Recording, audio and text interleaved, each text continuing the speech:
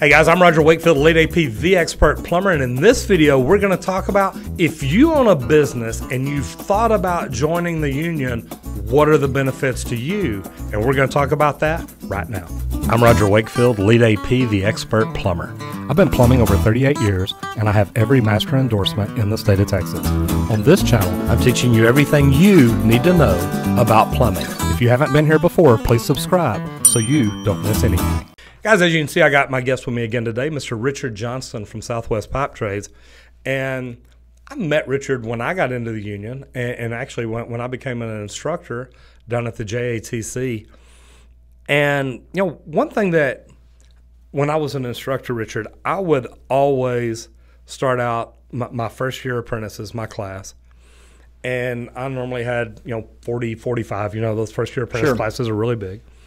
And I'd always start out my class and say, okay, who wants to be a good plumber? And everybody raises their hand. Sure. And then I'd ask them, okay, who wants to be a foreman? And some raise their hand, some don't. Okay, who wants to be a superintendent? And you get less. And then who wants to be like a project manager or move into management? And even less raise their hand. But then when you get to the question and I'd always move up to, vice president, director of operations, yada, yada, yada. But then my last question was always, as a plumbing class, who wants to own your own plumbing company one day? And boy, a lot of hands would go up. Mm-hmm. Now, I know of a couple of students that have gone through the program and got out and opened their own plumbing company. Me, I'm a little bit different. I came in, I moved up, and then after I moved up to director of operations, I decided, okay, now I want to go do my own company. And it's not as easy as it sounds. Right. That there's a lot to learn about owning a company, and unfortunately, college doesn't teach us. I mean, the apprentice hall doesn't teach us how to own a company. Right. They do teach foreman certification course, which I think is really probably one of the best courses I've ever taken there. I took it in Ann Arbor. Sure. And thoroughly loved it. And I know that we teach that to our apprentices now. Yeah, fifth-year apprentices get that. So my question to you is, if I've got a plumber out here or a plumbing company owner already, and they're like, look, I want to have a union plumbing company because I want what's best for my guys. Because I've told any of y'all that have watched any of my videos, I'm a union service provider right here in Dallas, Texas, residential plumbing. And I'm union because my guys' insurance is paid for by me. They have a pension plan and a 401k that I put the money into, not them. It's part of their benefits package. Absolutely. So it's not money they get on the check, and that's not an option, but it's above and beyond. So my guys make union scale, plus I pay their insurance, their pension, and their 401k. If anybody out here owned their own company and they were thinking about, what, I don't have enough guys that work for me. I need more people. I want better things for my guys. And they've thought about joining the union. What would you tell them? What are the benefits to a business owner, a company owner already, a guy wanting to open a company? What are the benefits about being a union plumbing company? Well, the advantages of being a union company is one of the main things is the insurance. Okay, as you being a company owner or an owner of this Texas Green Plumbing, you don't have to worry about shopping your insurance every year. If you're all these owners, I worked for 3 different companies in my lifetime, and they were all small family-owned businesses that actually would man up from like 5 to 6 guys to 25 men, and then man down depending on their jobs that they had. They never had to worry about insurance coverage for their family. That was already set in stone. We've got that covered, and it's a good policy. It's a Blue Cross Blue Shield BPO. And it's got modest deductible, like $50 deductible, and $1,000 out of pocket or deductible for the employee, and then max out of pocket for calendar year is $5,600. Well, as a company owner, you can actually pay in for on 175 hours, man hours, of that premium for your employees. That'd be your office staff as well, so you could cover them as well. Some of our companies, they don't cover that completely 100%, but they offset that like three-fourths of it, and it makes it easier for their employee, because not only do you need labor to do the work that you have to, that you're looking at in front of you, but you need quality staff to actually do the accounting side, answer the telephone, and do the office orchestration. Every bit of it.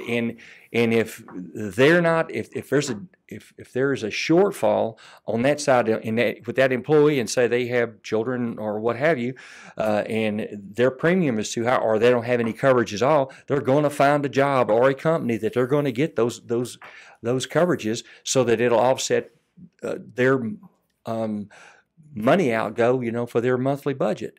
So that's one of the major things, is just the insurance alone. And I've got to say, I mean, my wife runs the back office. Julie does, and thank God she does, because with my business mind, I mean, I'm a plumber. Right. I've never learned the business end of it, and she's really good at it. And I have had to learn more about the business end, which is where we're growing.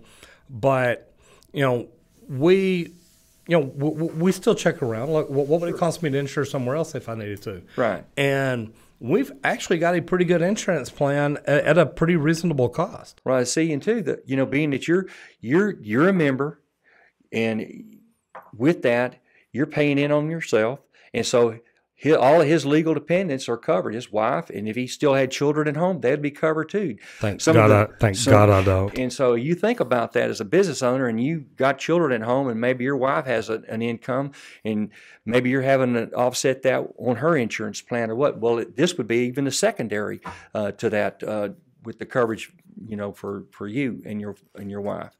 So it was very easy for me to get in the union as a union contractor, because I was already a union member.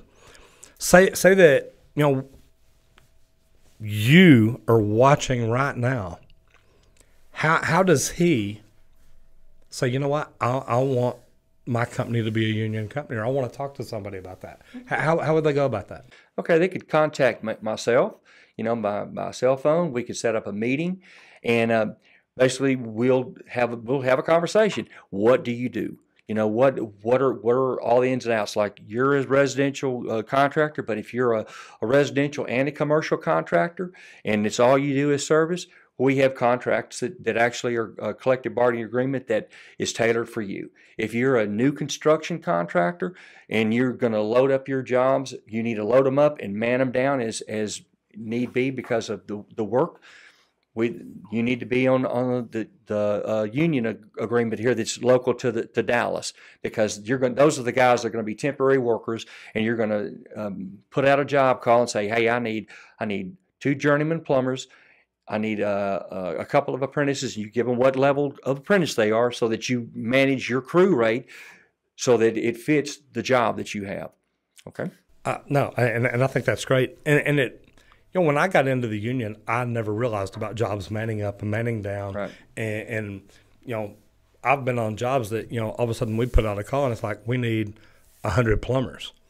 And I know. It's hard to fill that call overnight. There you go. We're out there looking then. You bet. And I mean, I'm looking for residential service plumbers, and you and I have been on the phone a lot here lately about, hey, look, Roger, I've got a guy.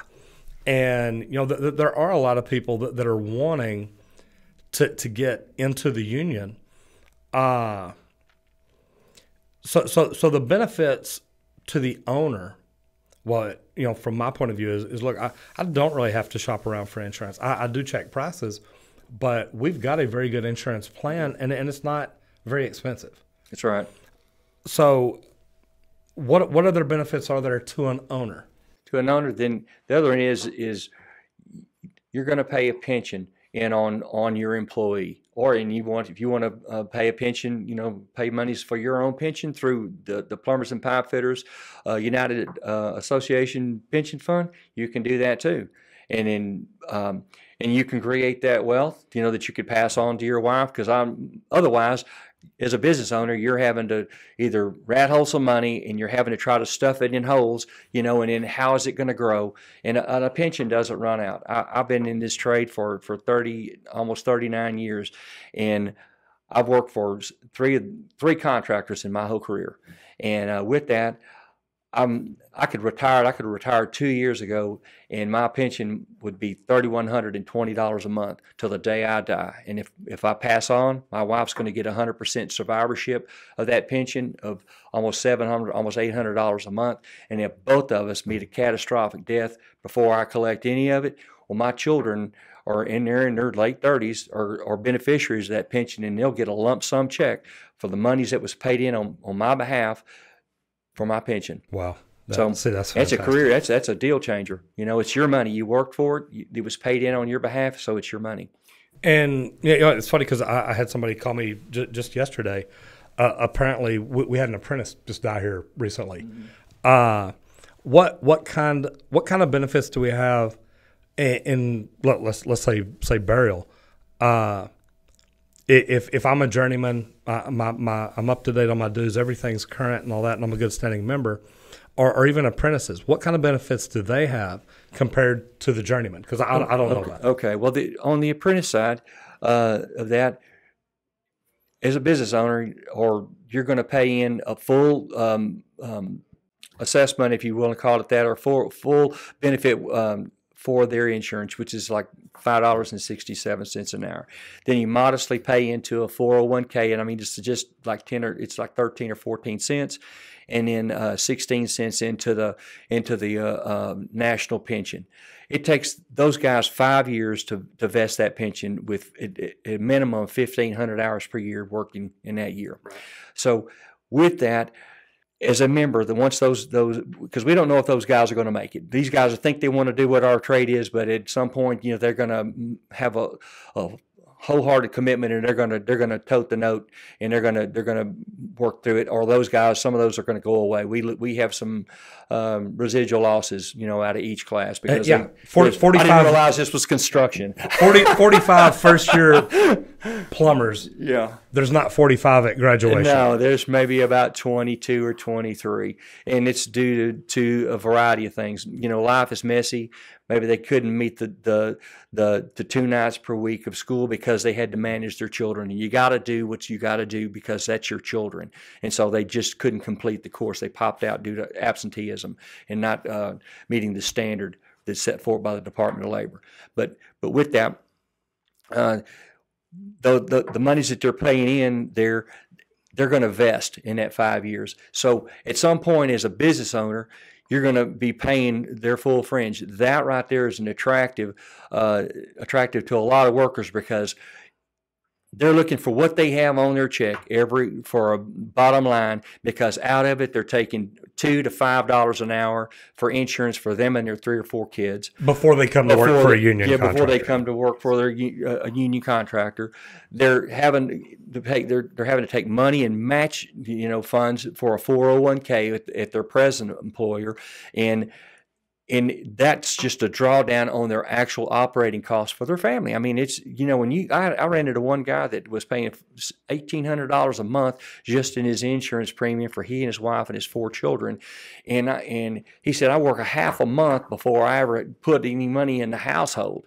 And so to give them that bonus to put in their front pocket, it changes their standard of living, and let me tell you something, they'll be more than appreciative to stay and work for you and loyal to you, as a worker.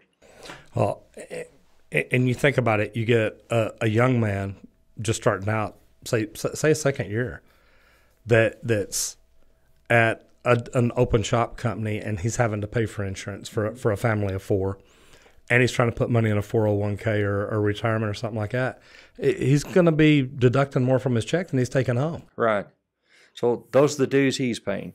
And so you can pay those for him and to help him out, because at the bottom, what you want to do as a contractor, or with the position you want to be in, is you want to have the most trained person that you can put in front of your customer, or either access to that if that person's trainable. Right. And we, in the apprentice process, along with you, because you take those guys in and they're working with you, and if after you show him this repetitive task 3 or 4 times, if he just can't get it, maybe he needs to go to work for Wendy's or somewhere else. It might not be true. He may McDonald's is hiring every day. Every day. I mean, so what we do is repetitive tasks. It doesn't matter if it's air conditioning, refrigeration, or if it's plumbing, or if it's welding. You're doing over and over the same things to accomplish the same end.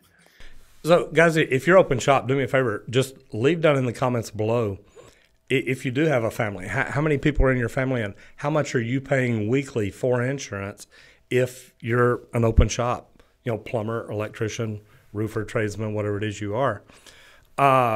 Richard, if a business owner watching this wants to get into the union, or if we've got a plumber, pipe fitter, welder, whatnot, HVAC technician that wants to get into the union, the United Association, if they want to get in it here local, how do they get in touch with you? Or if they're from across the United States and they want to get in, how do they get in touch with you? Just call me on my cell phone.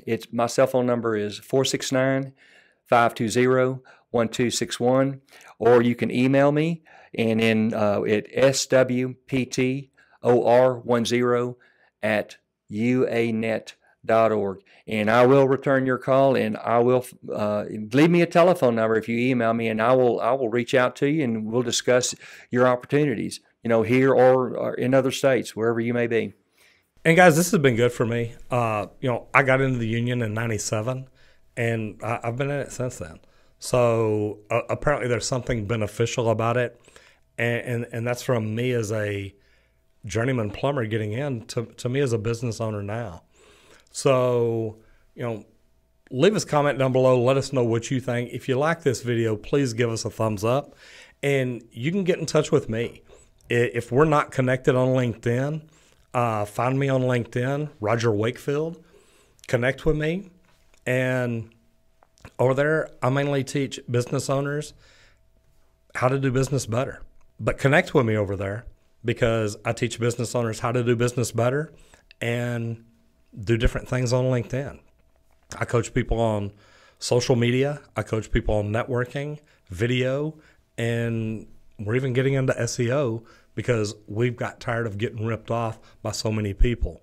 So if you've got questions about that and we can help you, just please reach out and let me know. My name is Roger Wakefield, Lead AP, the expert plumber, and I'll see you on the next video if you don't get flushed.